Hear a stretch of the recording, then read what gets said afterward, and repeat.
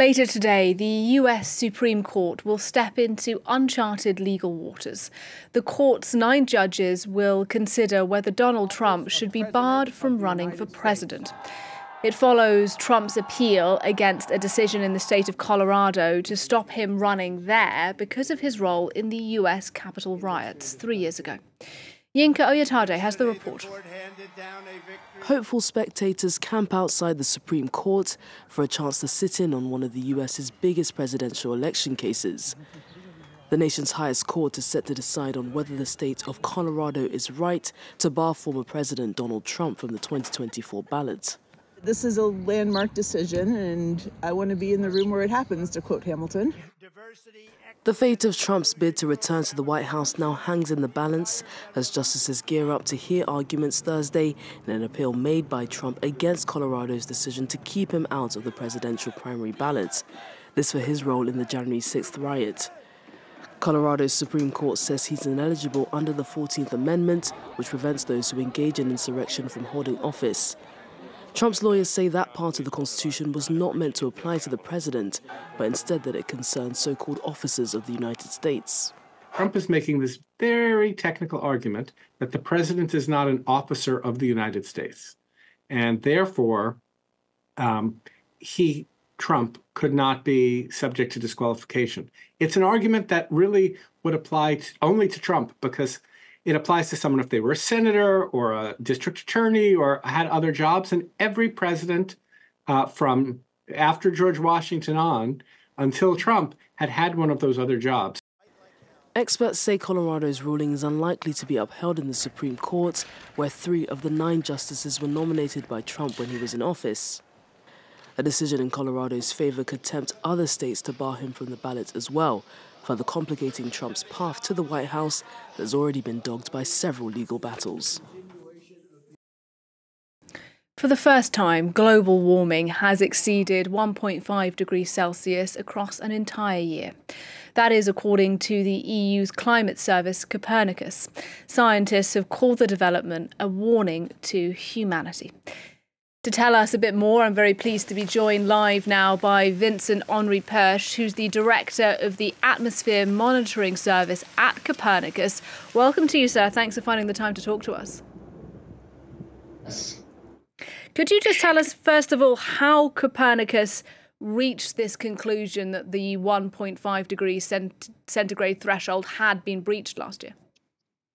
Yes, at Copernicus, we use observations from satellite, from non-satellite, which we combine with models to provide a picture of the evolution of temperatures, but also a lot of other parameters of the Earth system. So we are in a good place, actually, to monitor very closely how different parameters evolve, and particularly air temperature or sea surface temperature, and this is the basis that we use for being able early each month to talk about the past months.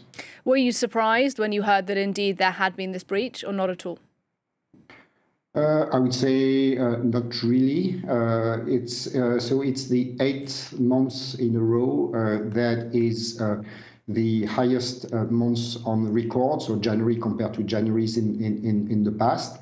So we are in a series of months that are extremely high in temperature, and it's not a surprise. The IPCC already a few years ago in a special report indicated that there was a chance to have high hot years, more than 1.5 degrees above the pre-industrial reference, and that's what we observe. In January, if we look at the period from February 2023 to the end of January, we are more than 1.5 degree, 1.52 exactly above the pre-industrial value. So it's not a surprise. We also understand the driving force behind this hot temperature, which are primarily the emissions of greenhouse gases by human activities. Indeed, and it is worth emphasising that this year-long breach doesn't actually break the Paris 2015 agreement for the moment, because that would be a rise of 1.5 degrees Celsius over several years. But Look, how serious really is today? Is there still time, do you think, to stop a permanent breach of that limit? Yes, as you rightly say, it's not a breach of the objective of the Paris Agreement. It would need to be exceeded on a climatological basis, so several decades to be in breach. At the same time, we know that the solution to this issue are unfortunately in very few numbers. The key thing to do is to cut down greenhouse gas emissions, particularly of CO2 and methane. And unfortunately, the world is not yet on a trend to have zero emission, which is what would be needed to stop this process and eventually to revert.